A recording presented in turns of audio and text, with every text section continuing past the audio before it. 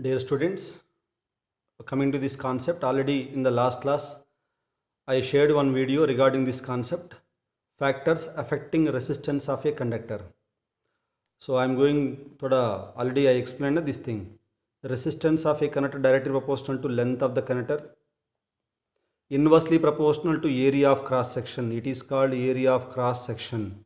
So बीच में ना, as you can see cross section काट करके it will be like circle. So inversely proportional to area of cross section. So combine these two, R proportional to L by A. So remember this formula I am going to use for the numericals, R proportional to L by A. So two cases R1 by R2 equal to, so it is proportional. So you are writing R1 by R2, so L1 by L2 I have to write. But A is inversely, so reverse hota hai, so A2 by A1 you have to write. So remember this type of formula. Just try to understand how I am writing. These two are proportional, so R1 by R2, L1 by L2, both will be in the same. But it is reverse na, so A2 by A1 I have to write. So this is the formula useful. No need to by heart. This type of things na, just you have to practice. Proportionality symbol I am removing here. I am writing a constant rho. So rho L by area. So I told you this end is cross section is like circle. So pi r square is the area. So r is the radius of the circle. L is the length of this conductor. L is the length of this conductor like this. So these are the points already explained. Rho, resistivity, also called specific resistance. And another point, resistance depends upon the temperature also. So this is the point for metallic conductors. If temperature increases, resistance also increases, proportional. Temperature increases, resistance also increases. And resistance depends upon the nature of material also. For different materials, resistance is different. And in the last class, I explained what is meant by resistance. The property of opposing flow of DC current. It is called electric resistance. Now, SI unit of resistance already I explained. This is called ohm. Now coming to this R is equal to rho L by A. If L is equal to 1 unit, A equal to 1 unit. So both are 1 and 1. Then rho is equal to R. So from this, you have to define one sentence. In the notebook, you can check it. Define resistivity. One sentence is there. Define resistivity. Resistivity is numerically equal to the resistance of a conductor. Resistivity is numerically equal to the resistance of a conductor having length 1 unit and area 1 unit. Remember this definition is useful. Define resistivity. This sentence is useful. Coming to the next sentence.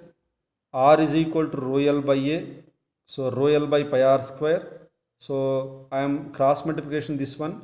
Rho is equal to RA by L. R into pi r square by L. This formula I am doing cross multiplication like this.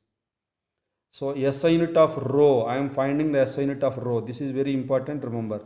So R has SI unit ohm, area has SI unit meter square, length has SI unit meter. So meter cancel, this is ohm meter, this is the symbol, ohm symbol na, like this. So one time in the exam, they are asking the question reverse. Ohm meter is the unit of which physical quantity? Ohm meter is the unit of which physical quantity? Your answer must be resistivity. Now, I am going to explain some theory questions on the basis of this resistivity, remember. So, notebook mein I explain carefully. Nichrome wire has 60 times resistance that of copper wire. Some alloys like nichrome, manganese, constantan. So, for these materials, their resistance does not change with temperature. Even at the high temperature also they are not going to oxidize, they are not going to melt, their resistance does not change.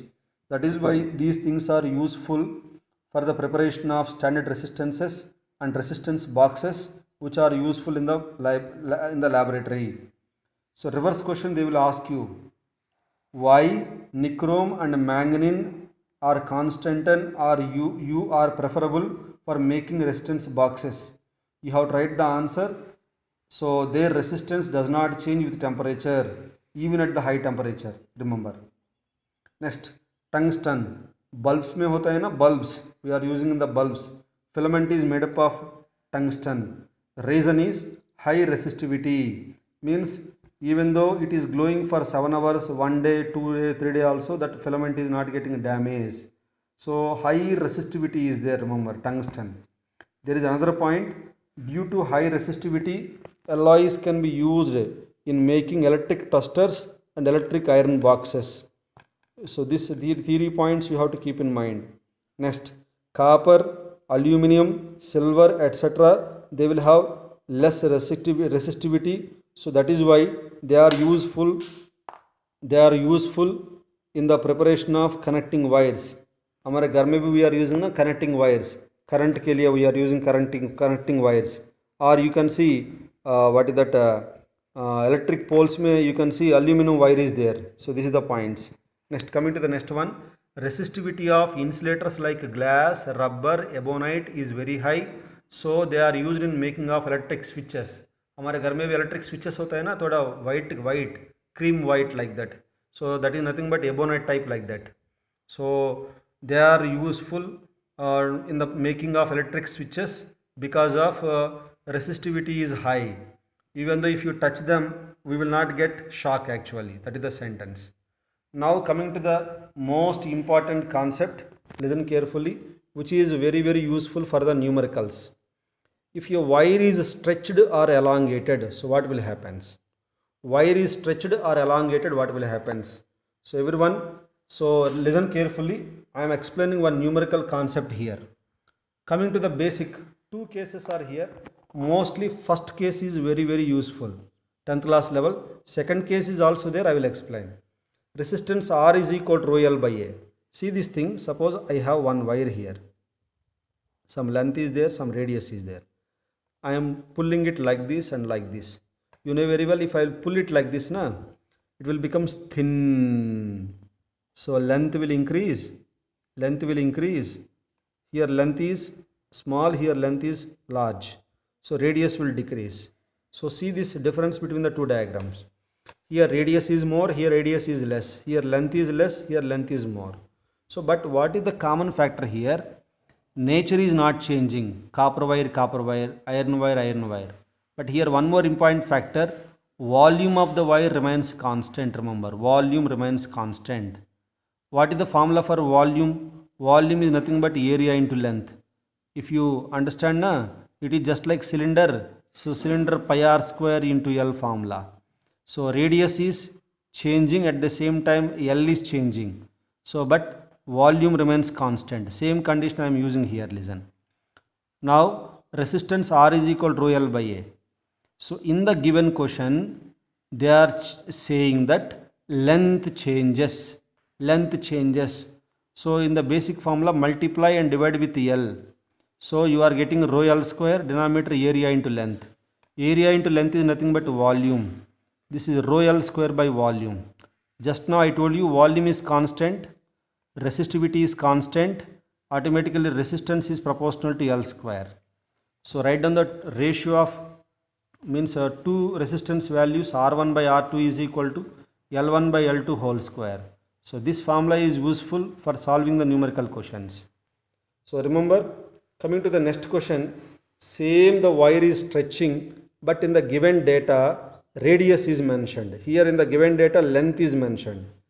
Better, I will explain one example question on the basis of this formula, then you will get idea. Coming to this second case first. R is equal to rho L by A. Here area is changing. So area they are giving, not length. So multiply and divide with the area. So numerator you can see area into length, denominator area into A square. So it is called volume again. So area square. So A square it is, A into A square. You can see A equal to pi r square na. So A square equal to pi square r power 4. Same thing I am writing here. See here, rho is constant, volume is constant, pi square is constant, then r proportional to 1 by r power 4. Again two cases I am writing. Very rarely you will get this condition, but 10th class level better you can remember the two cases. But 99% you will get this on the base of this thing. So one numerical question I explained on the base of this question. If a wire has resistance 10 ohm is stretched, See, same question I explained in the notebook. 10 ohm original resistance stretched such that length is doubled. Then what is the new resistance? Same question is there in the notebook. You can check it, classwork notebook. So initial resistance R1 is equal to 10 ohm. Initial length I am taking L1 is equal to L. Final length is equal to double 2L.